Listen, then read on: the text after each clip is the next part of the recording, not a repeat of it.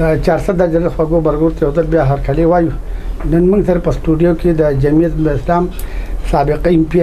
مفتی غفور صاحب موجود دي. مفتی صاحب ته په پروګرام ملاقات کې هر کلی وایي. مهرباني شکریہ مفتی صاحب دا ټول چې عام انتخابات شو دانله الزامات لګیدل دانلو والي سره حکومت چې کوم دینو الیکشن ټریبیونل پټول صوبو کې جوړ کړل هغه د تاسو رجوع نکړو نور پټون بیا رجوع نکړه دا هغه نه پس د اپوزیشن په مطالبه باندې حکومت یو پارلماني کمیټي جوړ کړه حکومت ګورنو سره د وړاندې مولا فضل رحمان صاحب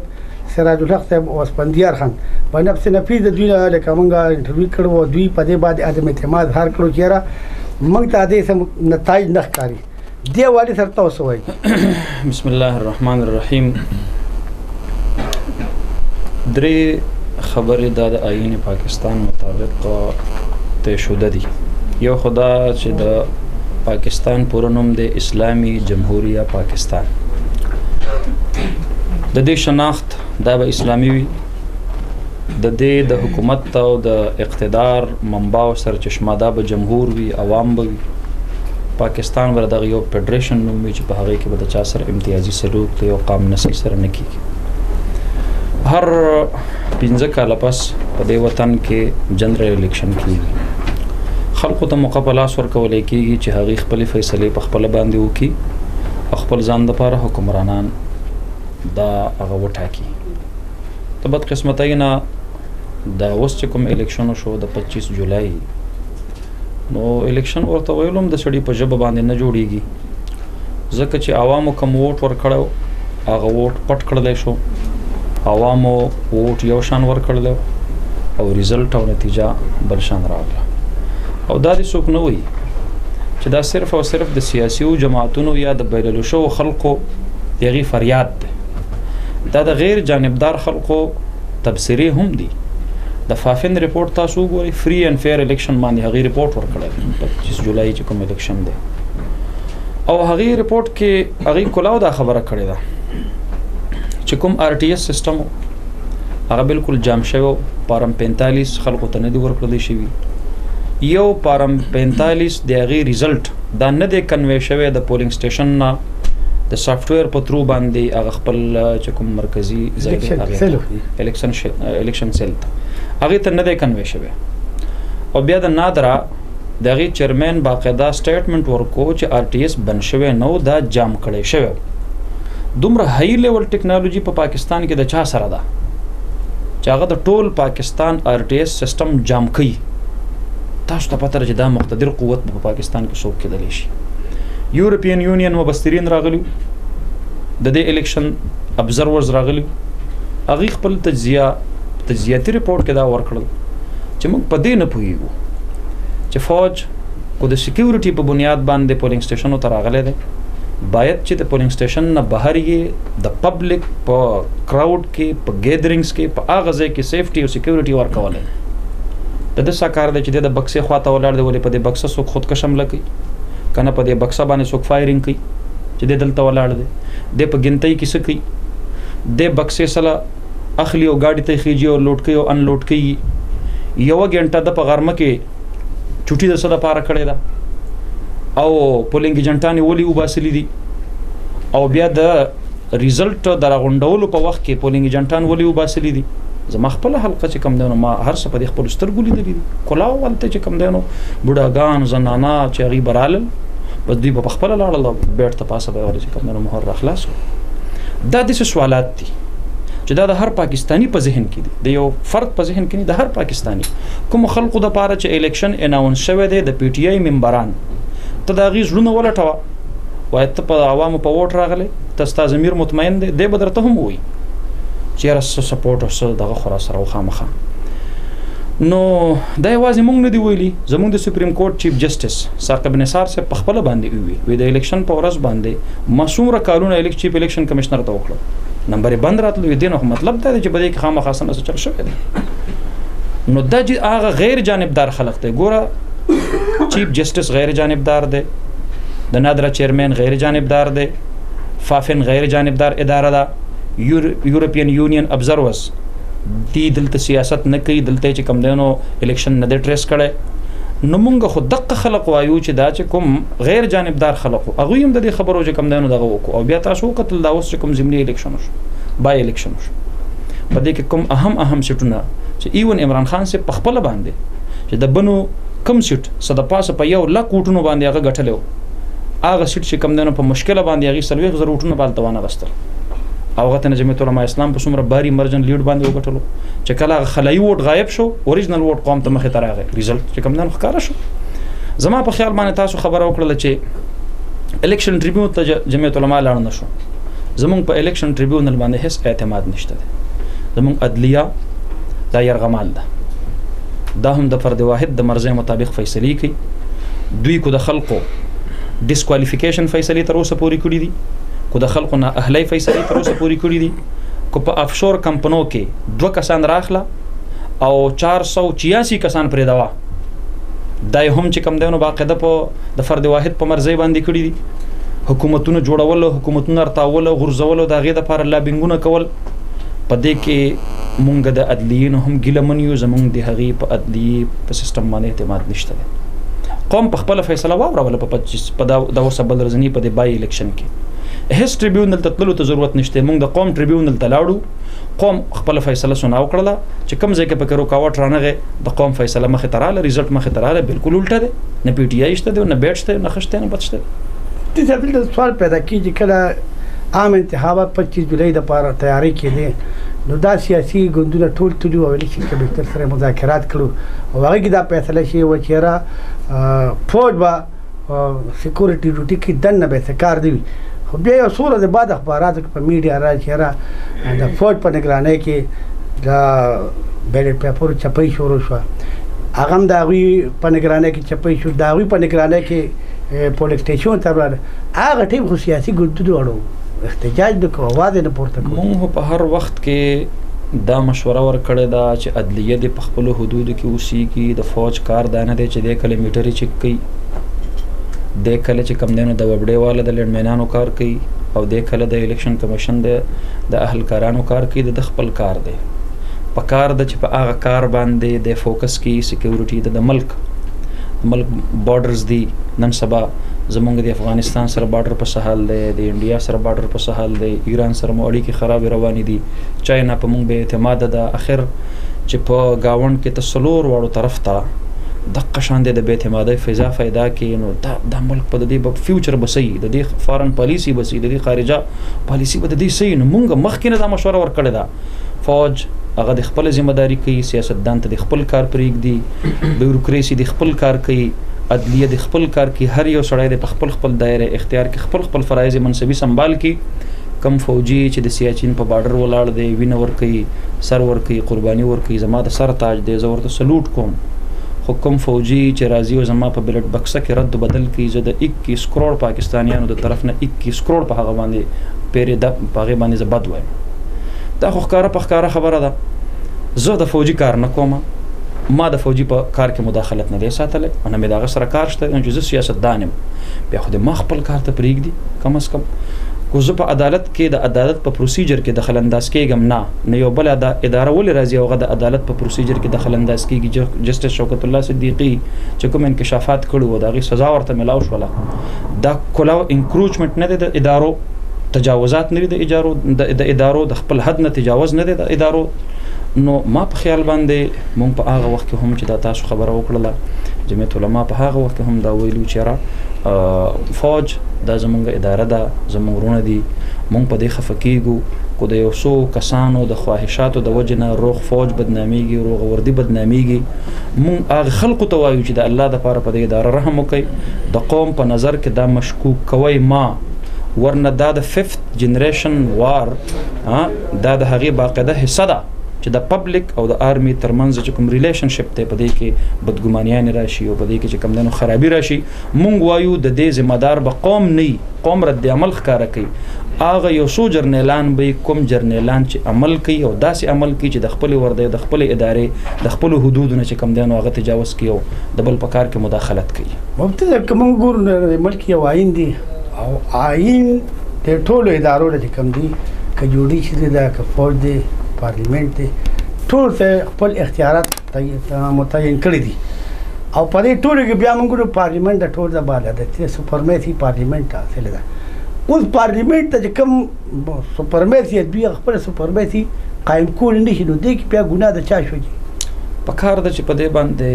ټول سیاسي جماعتونه ګوندونه سوچ وکړي او تاسو چې کوم خبره وکړه دا ډېره قیمتي ده. د پارلیمنت د بالادستۍ دپاره هغوی جد جهد د وکړي او نن جمعیت علماء اسلام او د هغې قائد حضرت مولانا فضل الرحمن صاحب په دغې محنت کې لګیا دی. ټول سیاسي ګوندونه د هغې مشران اني او هغې دې طرف ته چې کوم دی نو راغب کوي چې یاره تاسو د دې وطن د اصل جمهوریت د هغې د بقا دپاره او د هغې د استحکام دپاره یو شی. نو په افسوس سره به زه دا ووایم چې دغه آیین پاکستان دا صرف د کاغذونو یو پلنده خو ده، خو دا په حقیقت کې په خارج کې دا چې کوم دی نو سم معنا نه لري چې په کوم ځای کې د هغې زورورو خلقو دلیل د دې آیین پاکستان نه پیش کیږي نو هغه ته خپل دلیل صرف پیش کوي په خلقو باندې د جرم ثابتولو دپاره. نور هغوی کو په خپله باندې 3 پیرې د آیین معطل کړي او د آرټیکل 6 تحت جنرال پرویز مشرف سزا یافته شي، بیا به همدغه قوتونه زورور رالګي او دوی به د عدلیې سره او د هغې سره ډیل کوي او چا چې په پرویز مشرف باندې لاس اوچت کړی دی نو هغه خلق به سایډ لاین کوي، کو هغه وزیر اعظم هم وي ایون هغه به نااهل کوي او جیل ته به یې رسوي.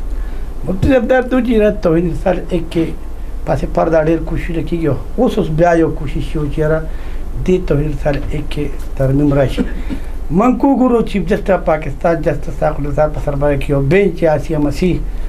حوالې سره د 500 کم کیسو هغې باندې فیصله راله، خو دغه فیصله هغې محفوظ وساتله. من کو ګورو چیف جسټس 3 میاشتې پاتې دي. تاسو ګوره چې یاره دا آسیا مسیح دې 500 د بچ کولو لپاره څه سازش شروع یا توهین سال 1 کې ترمیم کې که نه څه بل څه مسله ده؟ داسې ده جي د ټولو نه وړاندې خو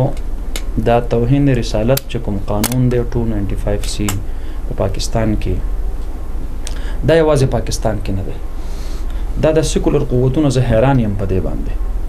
چې د سیکولریسټو د ټولو نه لوی پلار دا په برطانیه کې د برطانیې چې کوم برټش ډیموکراسي ده دا مونږ ته خلق مخې مخې ته کوي. هلته هم د عیسی علیه السلام توهین دغه رنګې د ایون د ملک برطانیه د هغې چې کوم توهین دی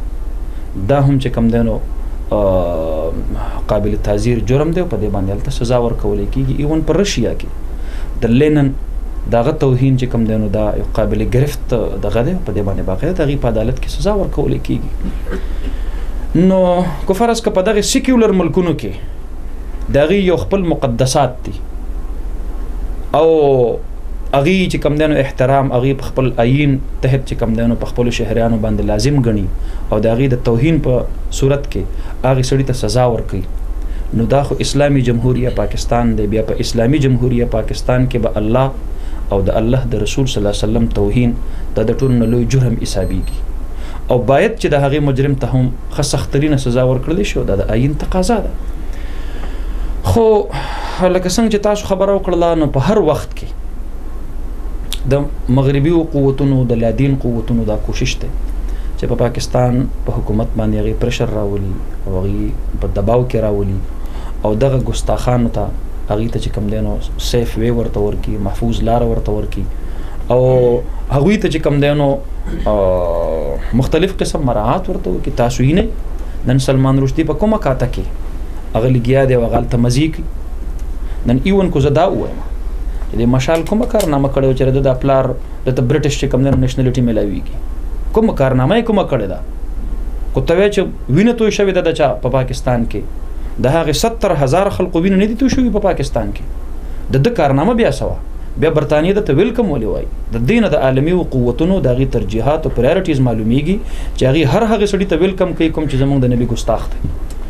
او بیا هغوی د هغې چې کوم مالیاتي ادارې دي لکه ګوره جي IMF دی، ورلډ بینک دی، ایشین ډیولپمنٹ بینک دی، دی چې کله پاکستان ته قرضه ورکوي کنډیشنل ګرانټ ورکوي د کنډیشنز ولګي شرطونه ولګي، پاکستان ته به په 20 شرطونو باندې IMF اوس قرضه ورکوي. هغه 20 شرطونه کم دي مونږ ستاسو د دې چارسده جرنالست د دې میډیا په ترو باندې حکومت وقت ته دا وایو چې هغه 20 په 20 شرطونه د قوم ته ښکاره کړه، د قوم مخې ته راوله، تا نه هغه په بدل کې څه غواړي ستا ازادي سلب کوي، ستا خود مختاری سلب کوي، ستا په کلچر باندې هغه اثر انداز کیږي، ستا په سوسایټي باندې هغه اثر انداز کیږي، ستا چې کوم د ټیکسیشن سیستم دی په هغې باندې اثر انداز کیږي، تا چې کومه مهنګایي دلته شروع کړله په هغې باندې چې کوم دی نو د هغې د وجې نه ده. نو مونږ ورته وایو چې هغه 20 شرطونه مخې ته راوله. زمونږ سره خطره دا ده چې دا تاسو کوم اقدامات د دې موجوده حکومت شروع کړي دي د دې پسې پرده هغه عالمي قوتونه دي. لکه ګوره جي د آئین تحت قادیانیان په پاکستان کې خپل عبادتگاه د مسجد په نوم نشي جوړولی. چینی وټ کې جوړوله، مسلمانانو منع کړل. د دې اگست په میاشت کې هغوی راولګېدل، مسلمانانو باندې الټه فایرنګ وکړو، مسلمانان شهیدان شو. پکې د پنجاب وزیر داخله او وزیر اعلی صاحب رالګي الټه په هغې مسلمانانو باندې د دهشتګردۍ د 780 FIR کټ کړي. څومره د افسوس خبره ده.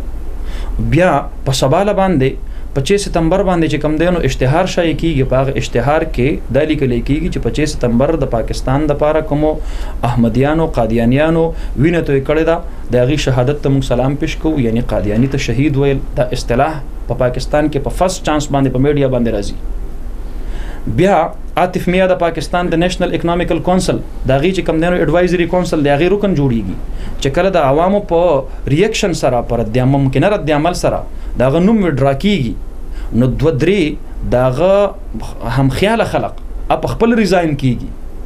اټ مین چې دا 20 په 20 کوم ارکان دي په دې کې څومره قادیاني لابي دا په دې کې انوال ده، دا په دې کې څومره ملګري ده. او بیا هم په دقه چینی وټ کې چې الته د قادیانیانو ته د مسجد جوړولو خو اجازت شته ده، خو چې په سن 1940 کې مولانا منظور چنویټي صاحب کوم مسجد کوم مدرسه جوړه کړې وه د موجوده حکومت هغه رارتا وکړله.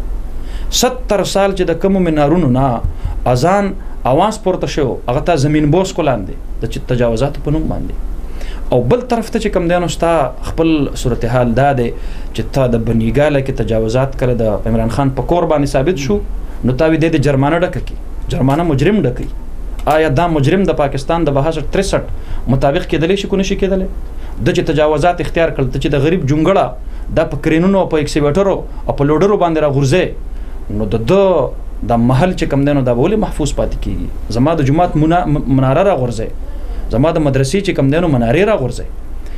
نو دا قادیانی نواز سرګرمۍ چې په پاکستان کې کومې شروع شوي دي او په آخره کې تاسو خبره وکړله آسیا مسیح چې دی په خپله اعتراف کړی دی په 2009 کې او باقاعده د بنچ د وړاندې اقرار کړی دی، یو جج د وړاندې نه د بنچ د وړاندې، او دا یې ویلي دي چې او ما د نبی علیه السلام بیبیانو ته کنزل کړي دي، ما نبی علیه السلام مبارک ته کنزل کړي دي. او د هغې باوجود چې کوم دی نو په هغې سزا ختلې ده. هغه ممتاز قادري موږ نه وایو چې د هغه عمل د قانون په دایره کې و، دا په خپل ځای یو خبره ده چې هغه په دې لاقانونیت چا مجبوره کو. خو چې کله په هغه فیصله وختله په کومه ورځ چې په فیصله خیږي ماښام له په هغې عمل درآمد کیږي. هغه آسیا مسیح چې په 2010 کې په هغې سزای موت فیصله ختلې ده، نن 2018 چلیږي، 8 سال شو په هغې سزای موت عمل درآمد ولې نه کیږي؟ کوم میسج په پاکستان کې ګستاخان رسول ته ورکول کیږي چې تاسو کوئ تکړه شئ، تاسو ته به سیفټي ملاویږي، تاسو ته به پروټوکال ملاویږي. زما د حکومت چې کم دی نو وزیر جلخانه جات زی خفیه میټینګونه کوي د آسیا مسیح سره. هغه ځای نه چې کم دی نو کرسچن کمیونټي راځي هغه د پرایم منسټر صاحب سره باقاعده ناسته کوي د داسې قسم مجرمانو دپاره. ما په خیال باندې خو مونږ دلته د اقلیتي د حقوقو د هغې په خپله ضمانت کو. زما په خپله حلقه کې دنیا اقلیت دي او زه الحمدلله ما چې په خپله حلقه کې د مسلمانانو دپاره رفاهي خدمات کړي دي، ما د اقلیتو دپاره هم رفاهي خدمات کړي. تاسو لاړ شئ د هغې د بچي نه تپوس وکئ. مونږ د هغې سره په زړه کې مینه محبت ساتو، خو هغې ته دا وایو ستاسو په مذهب کې هم د نبی علیه السلام توهین جرم دی. نو کو آسیا مسیح ستاسو د مذهب هم خلاف ورزي کړي او پاکستان آئین او قانون ورته سزا ورکړي، باید چې تاسو یې ملګرتیا ونه کوئ. څومره مسلمانان زمونږ داسې دي چې هغې جرم کړی دی، مونږ خو دا چېرته عدالت ته نه دی ویلي چې چونکې دا مسلمان دی د دې وجې نه د مسلمان په حیثیت زه راغلم چې دی یې پرېږدوه. نو که دا عیسایي ده مسیحي ده او دې جرم کړی دی نو بیا ته د مسیحي کمیونټي د طرف نه پرایم منسټر ته ولې جرګې جوړی او ډیلیګیشنز جوړی او هغه تا ته ولې چې کم دی نو په دې باندې دغه درکړي چې فیصله محفوظ شوله. مونږ دا وایو حکومت وقت ته چې کو د آسیا مسیح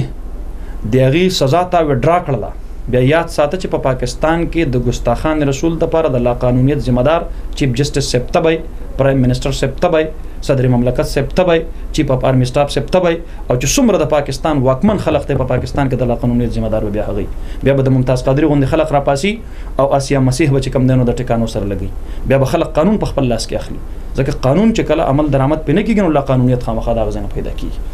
نو د تاسو خبره چې کومه وکړله مونږ دا ګڼو چې دا د عالمي دباو تحت شوې ده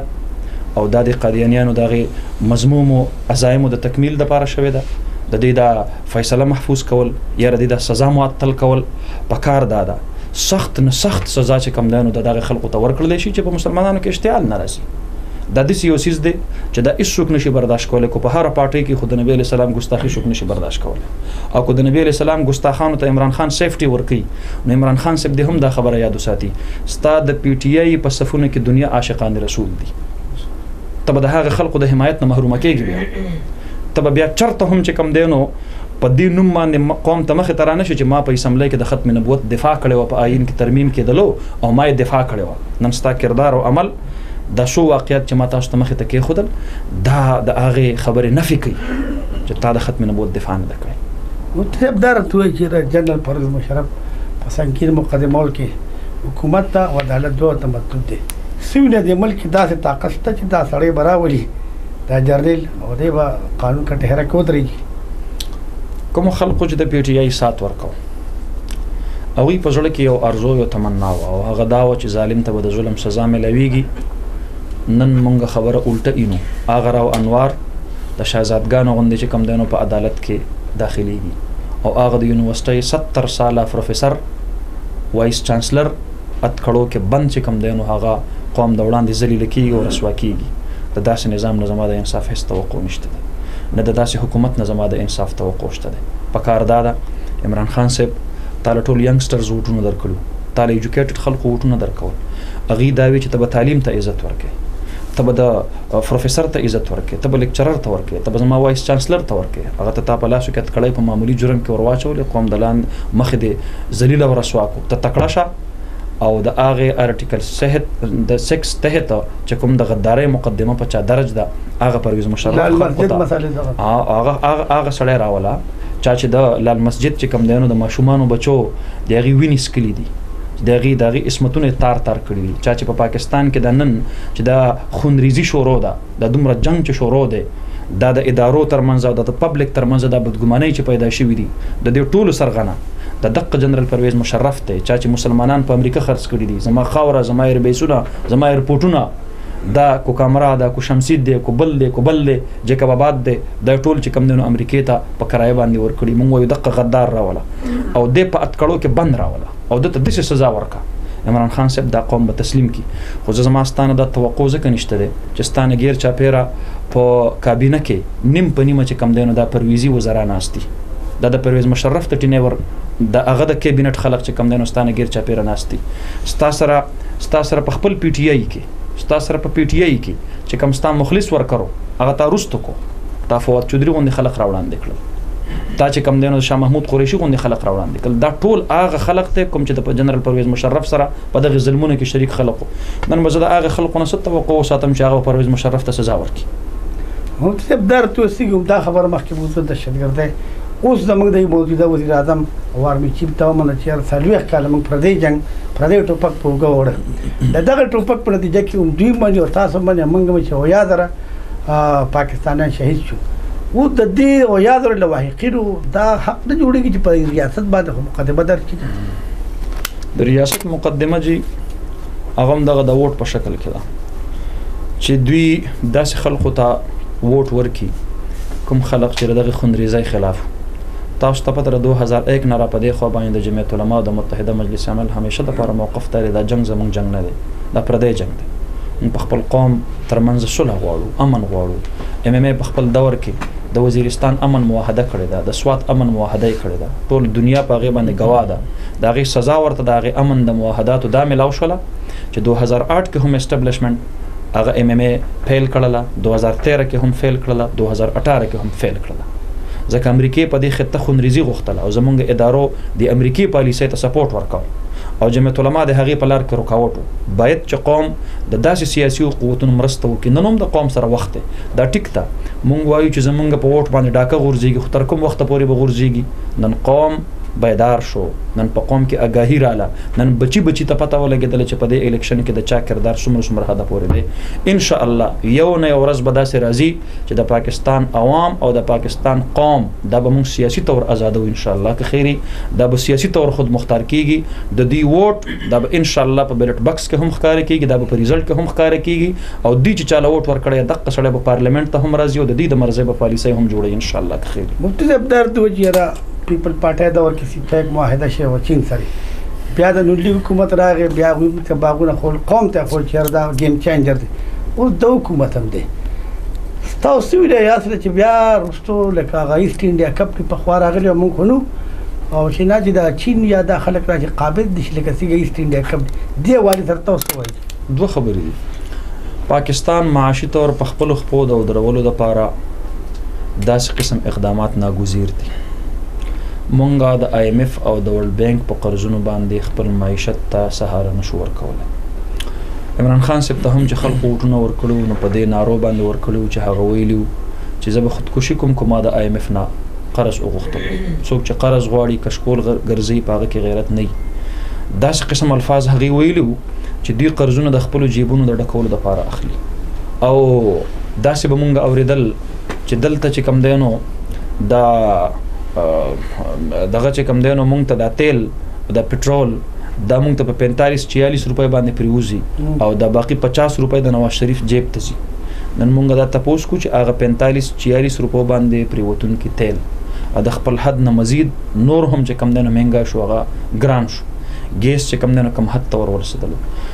خلق د مهنګایۍ نه تنګ راغلي دي. دا قوم په دې انتظار باندې و چې عمران خان به دا غټ غله راټینګ کړي، دا چا چې 3000 ارب روپۍ د ملک نه بهر وباسلي دي، د دوی مرۍ به نه چوړ کړي او د هغې نه به خزانه ډکه کړي.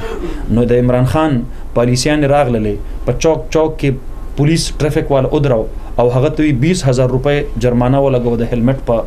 نه لګولو باندې. هغه ته وي دا رشکه 10,000 روپۍ جرمانه کړه. غریبانان حیران شو، خدایا دا خزانه خو دې زما د جیبه ډکوي. بجلی په ما ګرانه کړله، ګیس په ما ګران کړل، د میټرو کرایه په ما ګرانه کړله، د ریل کرایه په ما ګرانه کړله، وړۍ په ما ګران کړل، دال او چینی او غوړي په ما ګران کړل، د تیلو ماچس د ډبې دای په ما ګران کو، هر سیز چې کم دی نو په ما ګران کو. غټو خلکو باندې خو هېڅ اثر نشته دی.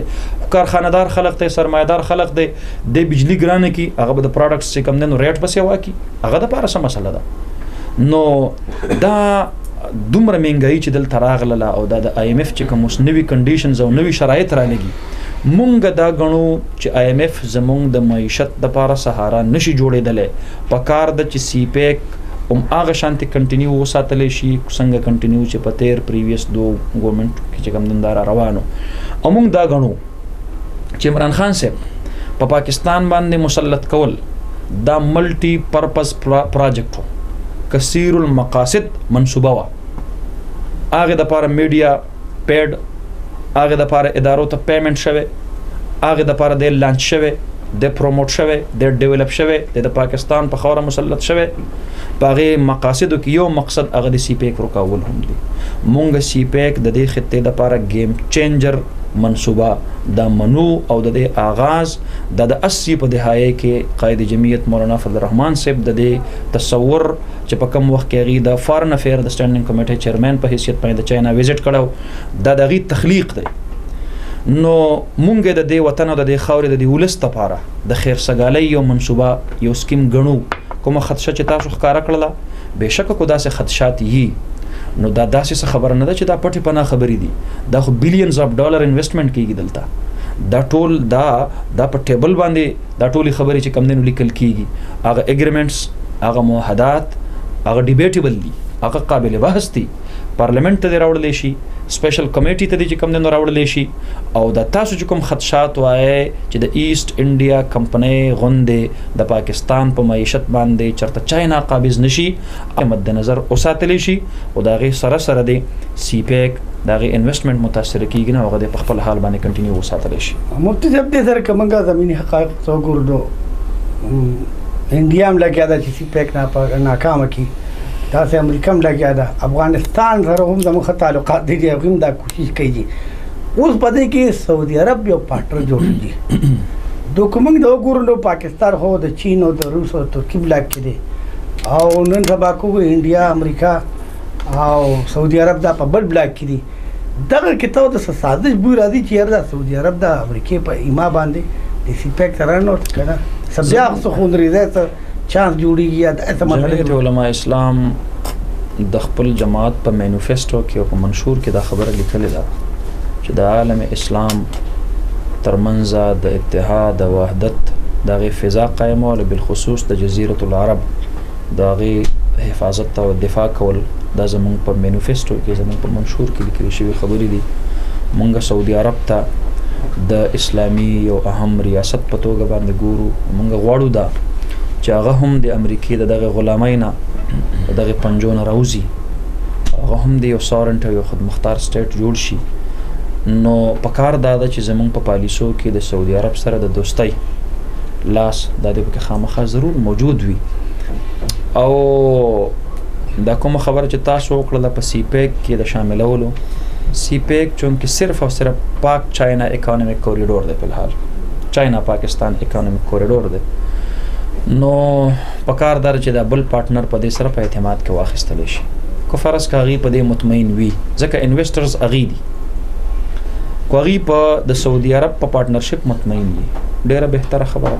کوغي د سعودي عرب په پارټنرشپ باندې مطمئن نه ضروری خبر نه ده چې موږ د پسی پیک کې خامخا د غي سره پارټنرشپ اختیار کو د تجارت نور لارې دنیا شته ده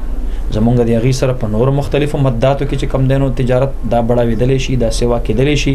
موږ د غي په برآمداتو باندې انحصار کولی شو په پټرولیم پروډکټس کې پټرولیم مصنوعات کې د نور ملکونو نه د غستلو په ځای پکار ده چې موږ د سعودي سره ترجیح ورکو او د غي نه موږ واخلو د غي معیشت په پیښه شي زموږ د غي سره برادرانه اسلامي د ملک تعلقات هم بهتر شي نو دا نه وایم چې خامخا د پسی پیک کې شامل کړل شي خدا ضرور وایو چې سعودي عرب اګنور کول نه دی پکار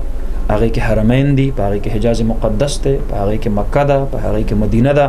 هغه موږ په هیڅ صورت باندې چې کم نه اګنور کول نه شو باید چې زمونږ په فورن پالیسی کې سعودي عرب هم د هغه اهم ترجیحي ملک په بنیاد باندې چې کم دینو دا ریفلیکټ کړل شي لکه څنګه چې زمونږ چاینا سره چې کم دینو خط تعلقات دي او زمونږ په فورن پالیسی کې هغه په ټاپ پرایورټي باندې دي او څه بخیر سوال دی چې افغانستان کې انتخابات شروع کیږي او الته آیرو د باکیم دي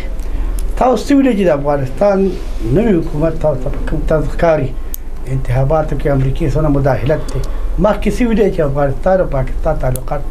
د دې انتخابات پر وړاندې په مخ کې څنګه جوړ افغانستان کې خو حکومت شته نه بالکل الته خو امریکا ناشته دا ټول د غوسلی دی الته الیکشن پلان کې او ډینګي او الیکشن چا غټل او حکومت بیا چاله ورکو دا ټول دنیا د وړاندې واضحه خبره ده چې سم امریکا غواړي په افغانستان کې لاغه کیږي افغانستان کې خود مختار حکومت نشته ده دی وجنه اول خبره خدا ده چې امریکا د داخل تفریق دي په خپل عزایمو کې دلته ناکامه ده اغي دلته امن را نوستل شو بدامنی را وستل شل کاله غو جنگیدل ما سوا د دینه چې معصومه افغان ولس اغي وجلې ده اغه نه علاوه هغه دی خطه ته هیڅ قسم څه فائدہ نه دراوړي خپل د ریمنډي وسوندې سی ای ایجنټ سے پاکستان تر لګلی دي او دلته دماکی کړی دي او دلته افراطفری جوړه کړی ده نو د امریکای په دې خطه کې د پات کېدلو مونږ وایو چې هیڅ قسم نور جواز نشته دی هغه په امن قائمولو کې ناکامه ده هغه د لاړ شي د افغانستان حکومت په خپل خپل ودرېږي بیا د افغانستان ولس په خپل آپس کې رايوځي شي چې کومه طریقه اغي اختیاري مونږ سره په کې اتفاق ته مونږ دا غواړو چې زمونږ په گاونډي هیوادونو کې څومره امن وي دومره په پاکستان دلته محفوظ مفتی صاحب نن یو تازه واقع وشو چې را میران شاه کې کوم پرچې در بیادب کې هغه مارکیټونه ورشو نو زمونږ پېښور کور کمانډر چې دی هغه تیری ورته افتتاح کړ 14 دکانونه امیران شاه خلکو ته ورته دغه ته په کم نظر ګوري نو پکار خدا د چې د دې اپریشنو په دوران کې د څومره خلکو کاروبارونه متاثر شوي دي بل خصوص هغه مظلوم قبایلی عوام زموږونه دي پښتانه دي دیندار مسلمانان دي نو د هغې سره نور دا چې کوم یو امتیازي سلوکونه تر اوسه پورې وشو زما په خیال باندې ریاست له خپلو فیصلو باندې نظر ثاني پکار ده. قبایل محب وطن دي، د دې وطن چې کوم دی نو محافظین دي، چوکیداران دي، پکار دا ده چې دغه دوکانونه ورله هم آباد کړي، د هغې چې کوم کاروبارونه وران شوي دي هغه کاروبارونه هم هغه ټیک کی برابر کی، او الته چې دا کوم یو غیر یقیني غوندې صورتحال دی دا غیر یقیني صورتحال ختم کی، نارمل لایف خلقو ته چې کوم دی نو الته په لاس باندې ورکي، بچیان خپلو سکولونو ته ځي، خلک خپلو روزګارونو ته ځي، زمیندار خپلو پټو ته ځي، او علما خپلو مدرسو ته ځي، او چې دا څنګه په د نور ملک دا کوم سیستم روان دی مونږ دا ګڼو چې دا د قبایلو دپاره هم ډېره زیاته ضروري ده. او ډېر په افسوس سره دا خبره کوم چې په پروینشل بجټ کې ګو کې هغه خلکو چا چې قبایل د کې پی کې سره زم کول ₹1 بجټ دای د قبایلو دپاره په دې اوس ضمني بجټ کې د خیبر پښتونخوا د پی ټی آی حکومت نه دی شامل کړی. د دې مونږ غندنه کوو، د دې مونږ مذمت کوو، مونږ ورته وایو چې تاسو دا د مرکز نه د فیډرل نه راکټ کړل او د صوبې سره هم وتړل،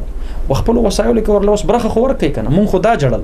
چې هغه سړي به تاسو د وفاق نه به هم محرومه کوي، په خپلو خبو به هم ونه درېږي، ځان له صوبه به هم نشي، او تاسو به ورله هم چې کوم دی نو څه ور نه کوي، تاسو خپله صوبه نشئ سنبالولی، نو تاسو به چې کوم دی نو فاټا څه سنبال کوي. اقه شانتې وشو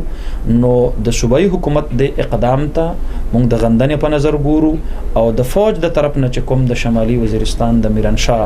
د بازار د دوباره آبادکارۍ فیصله شوې ده مونږ دې ته په ښه نظر ګورو، مونږ اپریشیټ کوو. تاسو ډېر مهرباني، قیمتي وخت به راکړئ. ډېر مننه.